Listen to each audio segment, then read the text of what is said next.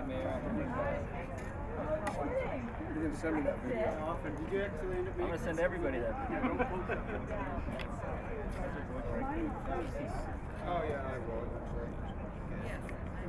By supporting Representative Michael, with internet image providers, what got us to this level? Was it just the public clamor? There were more bills introduced this year than ever before.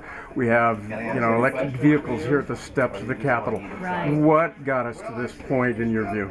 I think a huge part of what has brought us to this point this year with the legislative session and our 15 or 17 bills, I think, has been the demands of the public in a unique and much more extensive and broad-based way than ever before.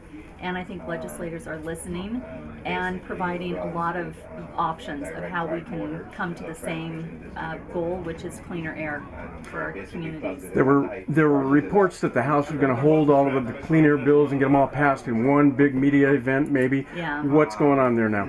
I had heard that as well, and at the beginning of the session they were being held, but they're filtering out little by little, and I'm not sure how many have passed. Maybe about half, I think, out of the House. Most of them are House bills, and there's still some that are really important that need to pass out of the House, and now we're crossing our fingers and advocating with the Senate to pass them.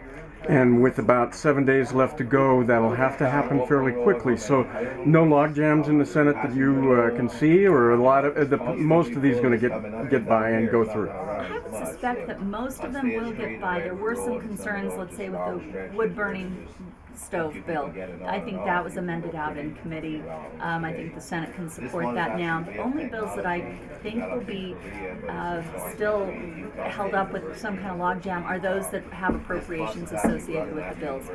And they'll have to be debated by the appropriations committees and executive probes, and we won't hear that, thunderous news until probably middle of next week, maybe Tuesday or Wednesday.